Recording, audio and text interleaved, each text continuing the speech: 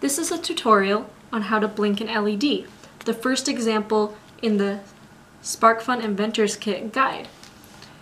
There are two parts of setting up an Arduino example.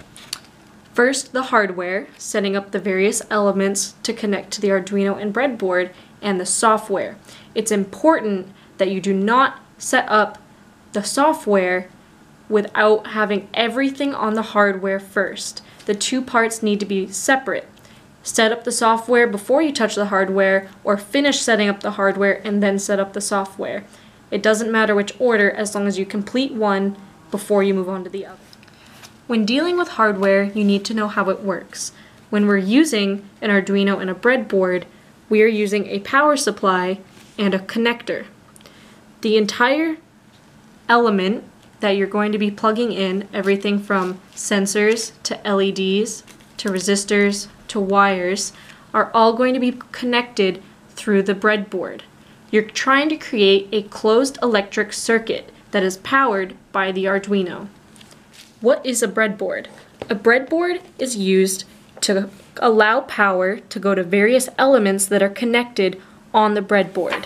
If you look to page 17, it explains in more detail of what a breadboard is and how they are connected. On the breadboard, you can see various rows and columns that are labeled. You have A, B, C, D, and E on one side, and F, G, H, I, and J on the other side. Plus you have your negative and positive on either side here. Your negative and positive are columns that are connected vertically. Your A, B, C, D, E, and their various numbers are horizontal rows that are connected, which are separate from your F, G, H, I, and J rows that are all connected over here. First, we're going to connect the Arduino to your breadboard to give it power. To do this, we're going to use our wires. Keep in mind that the wire color doesn't matter, but the wire placement is very important. Now first we're going to connect the ground. You can see the section on your Arduino that says power. This will typically be an entire section of the black cells or ports. The third one up is what we're going to use, labeled GND. We're going to put that one section of the wire there and the other section in the negative side of your breadboard.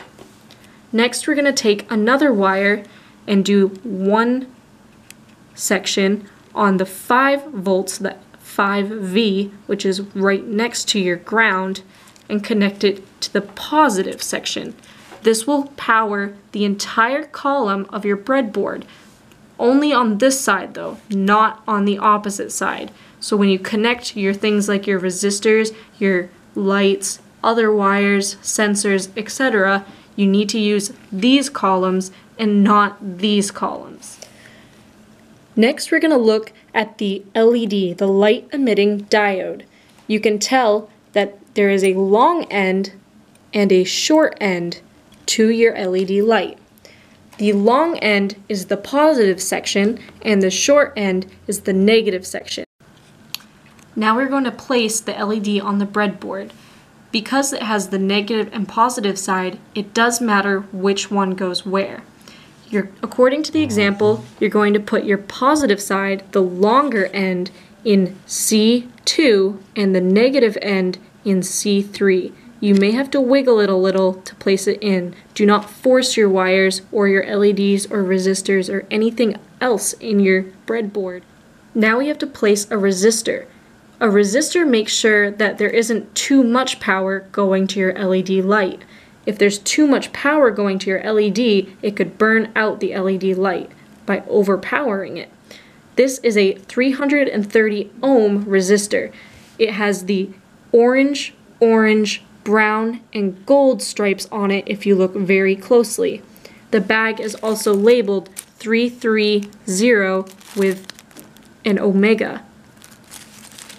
You're going to carefully bend the resistor so that you can place it on the breadboard.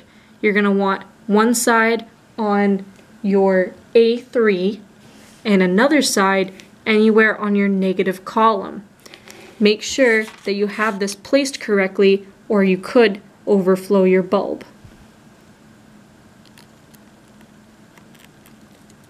You may have to push down on one side a little harder than the other, but as long as you have the resistor in and it doesn't matter which direction, then you should be all set. Currently, we have power going from the Arduino into the breadboard.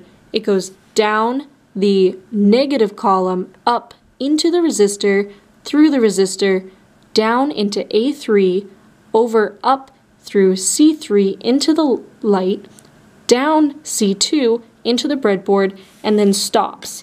Now to complete the circuit, you have to place your third wire from E2 to pin 13 on your Arduino. Make sure you count down to be sure you have the correct pin. Place it right into your Arduino. This will close the circuit, so now that the power goes through the light, across into E2, and completes the circuit down into pin 13 in your Arduino. Now we're going to look at the computer software portion. To be able to power and run this entire circuit that we've created, you need to have the correct software and the correct program. You need to go online and go and download the Arduino software and install it on your computer. Once you have everything installed and all of the drivers installed, you can make sure that you open your Arduino software. This is what the Open Arduino software looks like. This is where we're going to be writing our code to be able to upload it onto the Arduino to blink the LED. To download the code for the examples, you're going to go to sparkfun.com/SIK code and download the .zip file onto your computer. Next, you're going to connect your Arduino to your computer using your USB cable. Make sure that all of your stuff is connected properly before you do this step. Then you're going to go and open your Circuit 1 on your Arduino software. This program allows you to blink the LED light when uploaded to the Arduino. You have 5 buttons: your Verify, Upload, New, Open, and Save. Because this is already written, we can go right ahead and verify the code. This compiles the code so it doesn't crash when you upload it onto your Arduino board. At the bottom you can see the words "Done compiling," and it'll give you any notes in the output console. Back to the top, we can then click Upload to the board and see what happens. There's a status bar in the lower right hand corner, and when we pan over to the Arduino, the light is now blinking. If you receive an orange error that tells you that you have problem compiling, where you don't see the words "Done compiling" after you click Verify, then you need to go to the top and go to Tools and go to your Arduino board.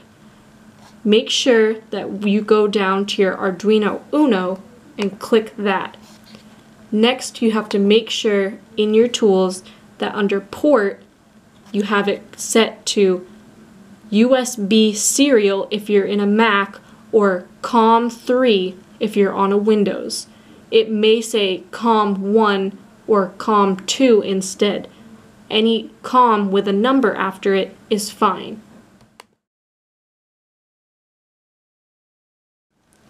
Make sure that all of your pins are set correctly.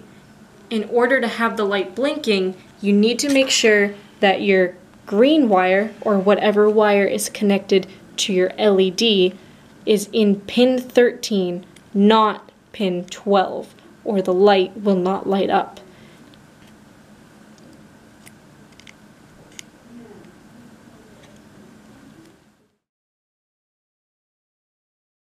Some things you can try to change your Arduino circuit are changing the color of the LED, or changing the delay so that it blinks faster or slower.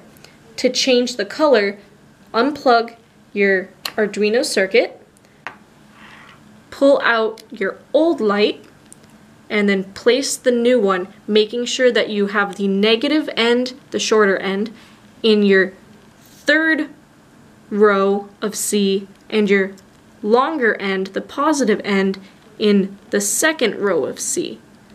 Wiggle it a little if you have to.